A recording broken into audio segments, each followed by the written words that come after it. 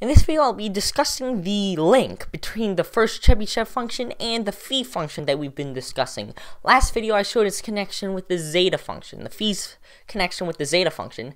Now I'm going to do the opposite and show its connection with the theta function. What I'm going to prove in this video, using the phi function, is that the integral from 1 until infinity of theta of x minus x over x squared dx exists.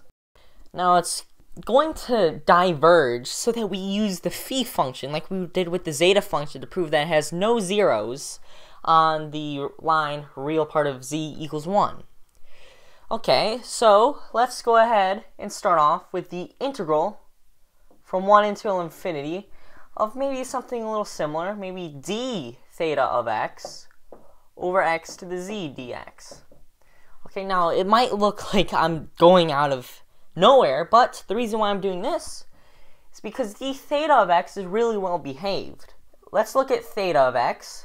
Okay, so theta of x is going to be 0 for a while, then it's going to jump up, then it's going to jump up again, then it's going to jump up again, and at each prime, it's going to jump up by an interval that's going to be the natural log of p, instantaneously.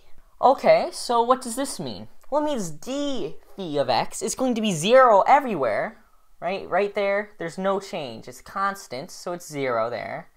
0 here, except at every prime, when it's changed, its instantaneous change, d theta, is going to be natural log of p.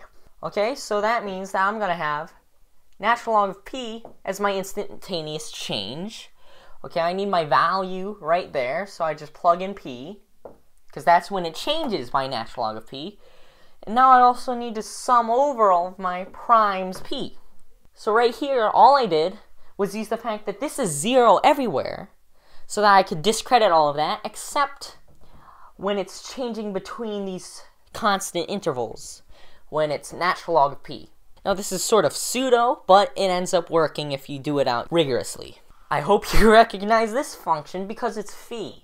Now, I forgot to mention that real part of z here is bigger than 1. Okay, and this is for convergence reasons, and same reason here, right? Let's go ahead and look at this in a different light. I could say that u is going to be 1 over x to the z, so that du is going to be minus z over x to the z plus 1. So dv is going to be equal to d theta of x, so that v is just theta of x. So that out the other side we get u, which is 1 over x to the z, times v, which is theta of x. Now evaluate it from 1 to infinity, minus the integral from 1 to infinity of v, which is theta of x, times du, which is minus z, it's dx, not dz, so I can move the z out, times 1 over x to the z plus 1 dx. Okay, but right here, let's evaluate it. So what is the limit as x approaches infinity of 1 over x to the z times theta of x minus 1 over 1 to the z times theta of 1. Well, theta of 1 is 0. Get that out of here. That's 0. Now what about this? Well, think about it. Real part of z is bigger than 1. So this part of it is going to be 0, because remember, theta of x, as we've proved before, is O of x. So it grows slower than x. And x grows drastically slower than this polynomial. And so when you have something that grows drastically slower like this, you end up getting 0. Now that we've gotten that out of the way, this is simply equal to z times the integral from 1 to infinity of theta of x over x to the z plus 1 dx. Okay, now I'm going to make a u substitution, except I'm going to call it t. X is going to be e to the t, So that dx is e to the t dt. So that this right here is going to be z times the integral. This is going to be from 0 because t equals natural log of x. T of 1 is going to be 0. T of infinity is infinity. And then I'm going to have theta of x, which is e to the t, times, then right there is going to be e to the t, which is going to be the x part of it, except I need a minus because originally it was in the denominator, and then times z plus 1. Multiply this by dx, which is e to the dt dt. But e to the t cancels out with the plus 1 right there, so that this just becomes this. We've simplified this all the way down to this integral. And you can sort of see how this more closely relates to this. But what I'm going to do is I'm going to use a theorem. Okay? And this theorem says that if f of t, okay, a function of t, is bounded and locally integrable, meaning that on open intervals it can be integrated, and that the integral from 0 to infinity of e to the minus zt f of t dt, and that z right there is going to be the input of this function g, exists for real part of z bigger than 0. And g can extend holomorphically for real part of z bigger than or equal to 0. Okay, so basically, I take this integral and I extend it a little bit further. It's so that it's not necessarily equal to the same integral, necessarily. But as it turns out, the integral of e to the minus 0t, well, 0, e to the 0 is 1, that doesn't matter, of f of t dt is actually just going to be g extended. So if you extend an integral, if you extend a dampened integral of a bounded function, then that just gives you the same values. So let's use this to our advantage. Let's say we have f of t. I'm going to say f of t is going to be something like this, except I want it so that real part of z is bigger than or bigger than 0. Right here it's real part of z bigger than 1, because I have phi of z, so let's make it bigger than 0.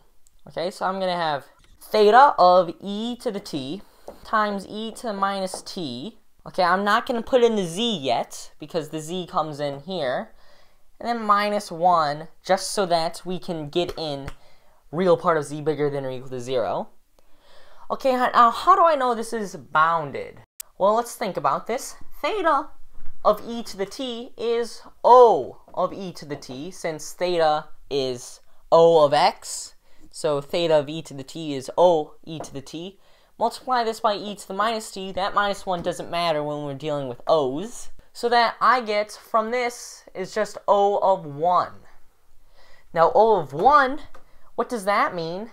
That means that f of t is going to be less than or equal to some constant times 1 for sufficiently large t, meaning that it's bounded for sufficiently large t, and because this has no asymptotes, this is bounded everywhere.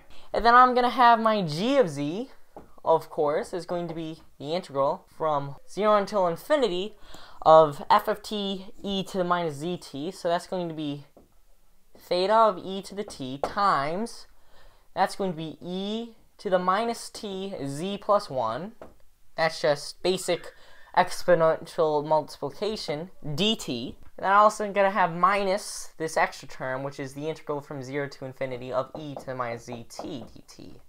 So, what exactly do I have here? Well, this right here, by this relation, is going to be phi of z plus 1. Okay, there's a problem, is that I don't have the z plus 1 outside, so I need to divide this by z plus 1.